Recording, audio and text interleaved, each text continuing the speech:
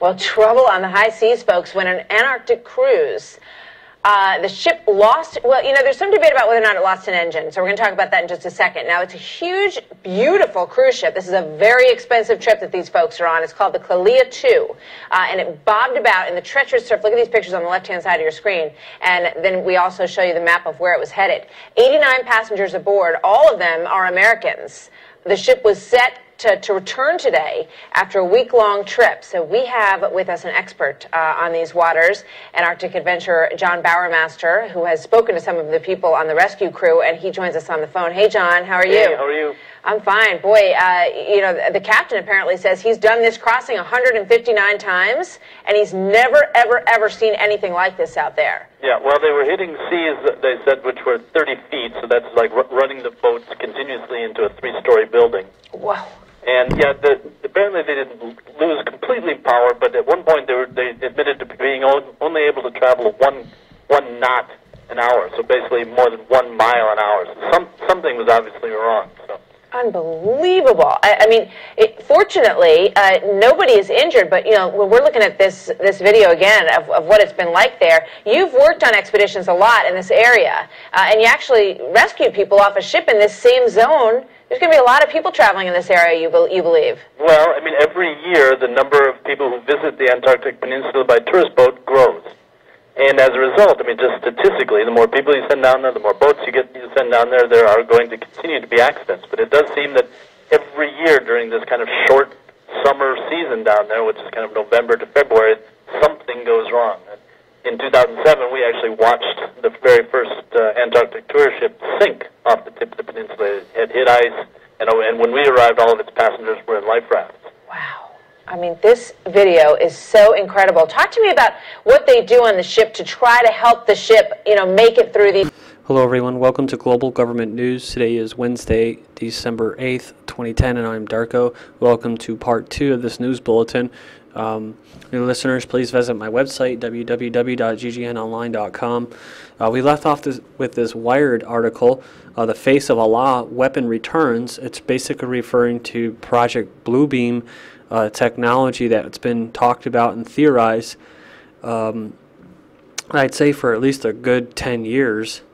And so here we go. It's now really being discussed in mainstream media. You got the London, I'm sorry, I thought it was the London Telegraph. It's the New York Times.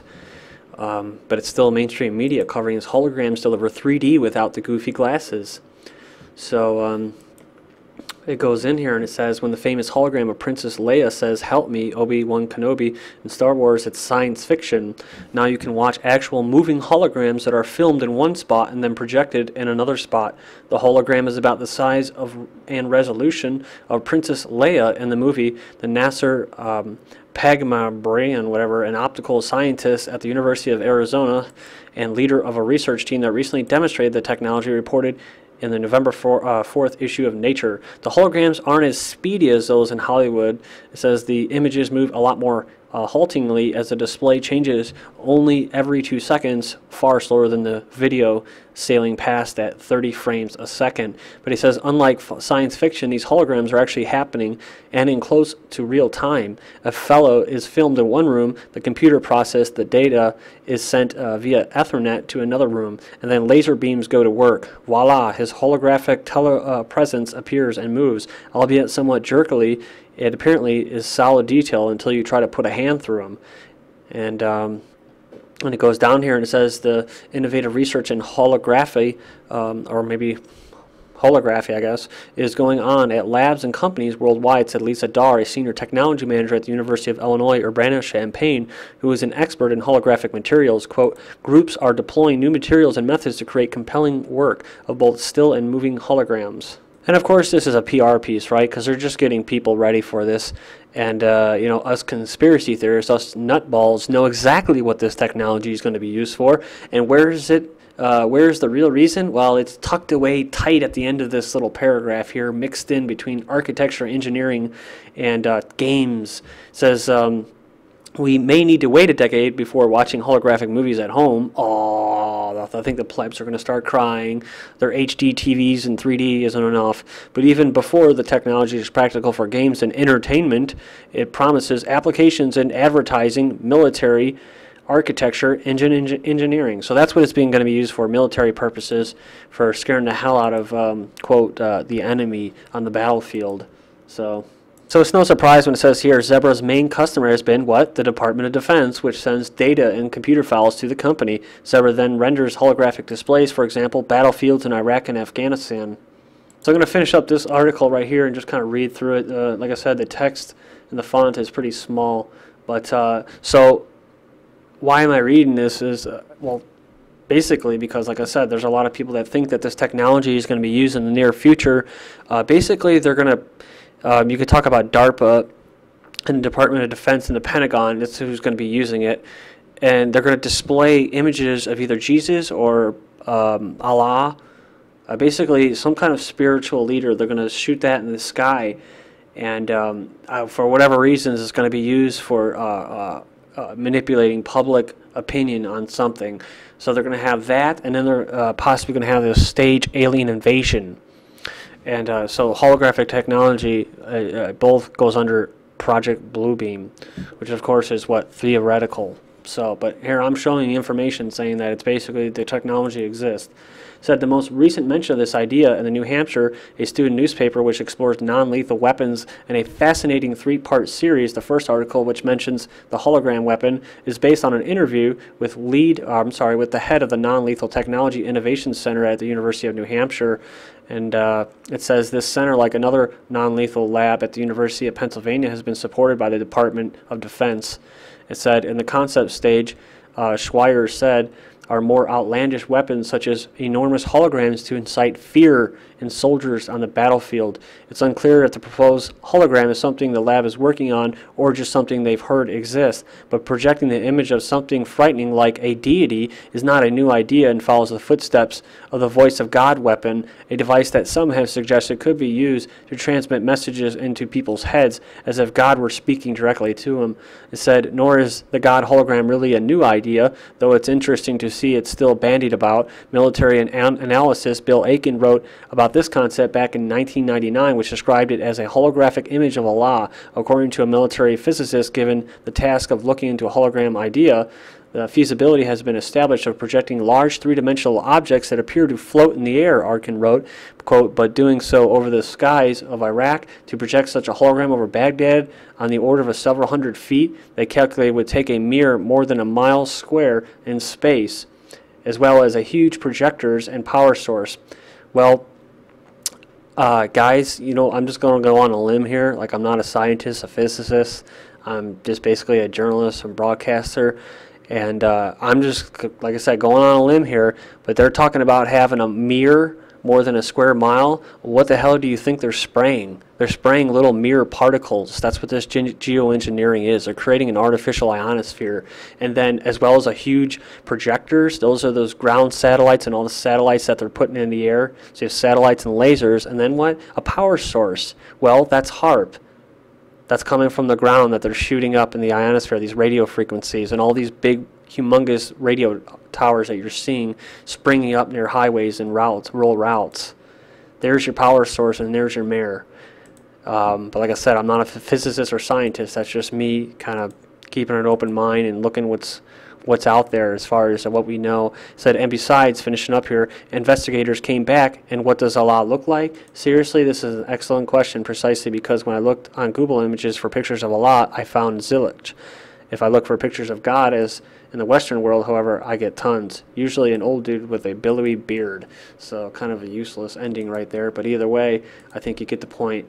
Moving on here to some eugenics. Artificial nano-food could soon show up at a store near you. I covered this recently, but the link will be posted. I'm going to move on here. Sesame Street rolls out Superfood Muppets, sponsored by Merck. And it goes on here, and it says... now even Sesame Street is jumping onto the superfoods bandwagon by introducing the new Muppets called the Superfoods. They're being rolled out next week under the claim that the Sesame Street is tackling food insecurity by teaching kids how to eat well on a budget. It said there's just one problem with all this. 3 out of the 4 new superfood Muppets aren't even superfoods. Next one up, dirty money, traces of BPA found on currency. So just more BPA. It seems to be in everything, a lining of cans, and it's in your water bottles, it's in children's bottles. They just banned it in Canada, and the EU, I believe, is banning it, but the US hasn't still. And we got boys today maybe hitting puberty earlier. I just covered this probably about within the past week under a eugenics video about girls, though, saying that girls are hitting puberty earlier as well, early as 7 years old. So now boys are hitting between 12 and 15 instead of 13 to 16.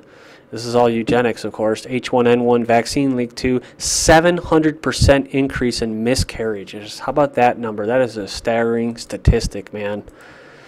CDC and EPA caught withholding truth about toxic drinking water, said a recent story from the Washington Post reveals that the U.S. Centers for Disease Control and Prevention and the U.S. EPA knowingly dragged their feet on releasing an important report about the dangers of contaminated drinking water supplies, and top officials are now trying to justify this reprehensible action by claiming the agencies were only acting out of human instinct that is, quote, slow to admit error.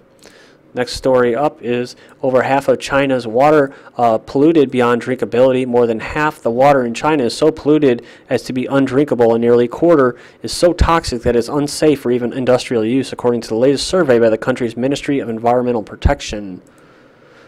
Poor labeling on children's medication causing overdoses. Parents who give their children over-the-counter medicines need to be highly cautious when doing so, say researchers from the New York University School of Medicine. Many children's cough and cold medicines, as well as analgesic and gastrointestinal medicines, are often inconsistently labeled and packaged, which leads to confusion and overdoses. And this is the new thing that the pharma complex under the military-industrial complex is putting out there for the plebs and the sheeps to, I guess, maybe believe. I don't really know, but I don't trust these people. So aspirin may cut cancer deaths, but caution urge. So you go ahead and suck down some aspirin if you want, but me, I'm going to take my little apricot kernels and my amygdaline to fight cancer. And I'm going to not be putting, I don't plan on putting a little pink ribbon on my car anytime soon. Cop's wife bites off husband's tongue during kiss.